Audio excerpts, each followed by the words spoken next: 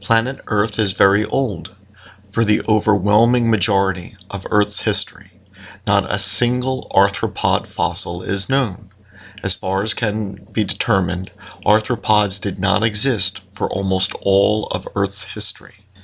Given how common arthropods are, not only in insects and other terrestrial arthropods, but also in the marine forms, including the microscopic crustaceans, which make up such a large percentage of the zooplankton. If arthropods were present, they would be found because of their numbers and their hard exoskeleton. At the very end of the Precambrian, towards the end of a period known as the Ediacaran period, not only are there animals, but animals which begin to show features of the arthropods. They were not arthropods, but at the very final moments of the Ediacaran period, there seem to have been transitional forms which possessed some, but not all of the features of arthropods.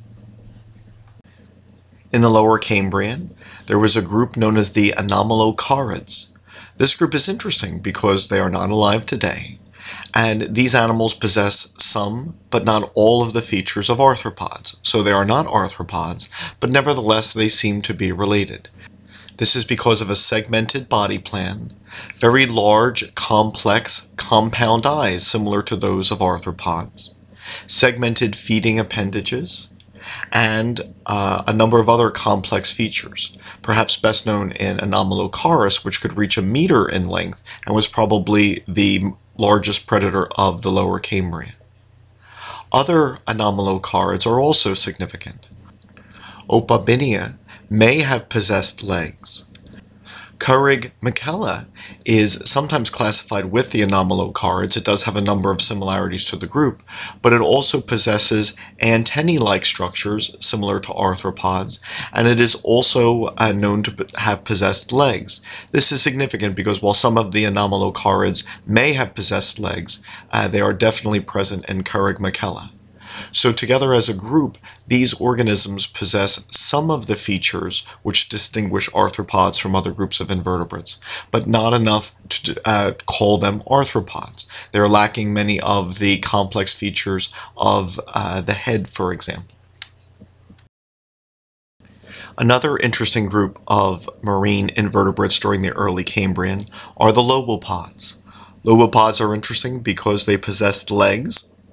They possessed compound eyes, some possessed antennae, some possessed some degree of armor on their bodies, and one, Dionea, not only possessed legs, but also segmented legs covered in a tough exoskeleton.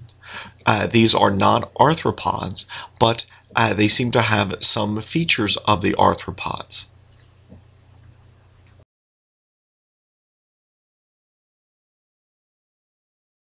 The first true arthropods are known in the early Cambrian. These first forms are not alive today, and they are extremely primitive, possessing primitive features which no modern arthropod has. Arthropods diversified in the Cambrian and early Paleozoic, and some of these early lineages have managed to survive until today, such as this horseshoe crab. Almost all of the early Paleozoic arthropods have not survived to the modern day, however. And so there were diverse trilobites. There was a very interesting group of sea scorpions, which could get to be 3 meters in length, and included the ancestors of the modern scorpions, which only live on land.